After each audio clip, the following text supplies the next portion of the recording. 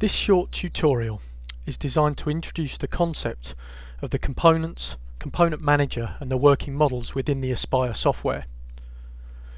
You'll have read in the Introduction to Modelling document about the components, the component manager and the working model, and here we're just going to give you a very quick overview of how they work. In Aspire, all full 3D designs are broken down into smaller components.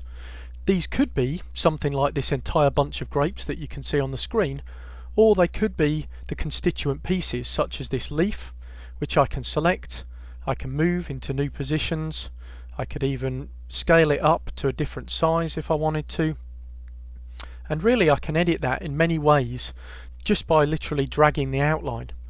I could even take an individual piece like this grape and move it into a new position in the design to change the way it looks and to try out different iterations to see which ones my customer might prefer. These basically are all components. They're already parts that have been created within Aspire, or they're components that have been imported from another software package or from the clipart library that comes with the software.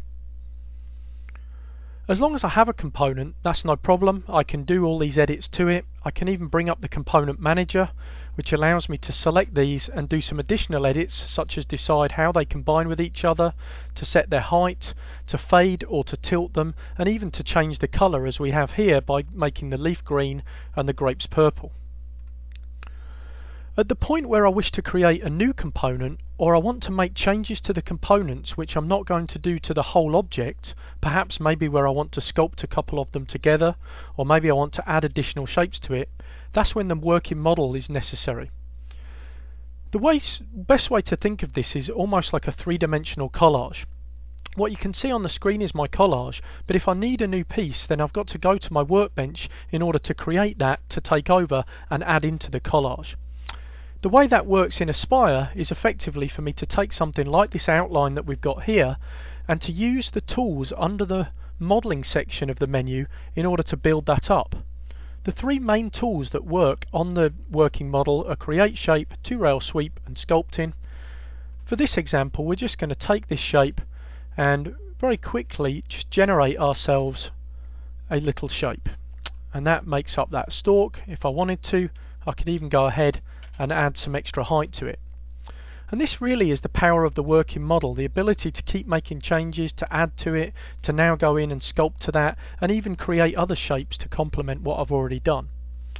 As soon as I've done enough within the working model so that I'm ready to create a new component, then I can go ahead and do that. To create a component, we just come down to the Make Working Model into Component button. When I click that, it asks me for a name. So in this case I might call it something like Stalk, so I know what it is. I'll see that the grayscale on the screen changes from a yellow to a grey, and now this is something that I can actually select and I can move around just like the other components in my design. And you can see that that does not relate to the original geometry. It's now a three-dimensional object in its own right, which I could change the colour, stretch, size, scale, alter the depth, or any of the other edits we can do on a component. The concept of the components and the working model will be covered many times over throughout all the tutorials that come with the Aspire software. We highly recommend you work through all those in order to see how these are used in practical examples. This grape bunch that you can see on the screen is actually one of the tutorials that's run through, and you'll be shown how to build that from scratch using the tools in Aspire.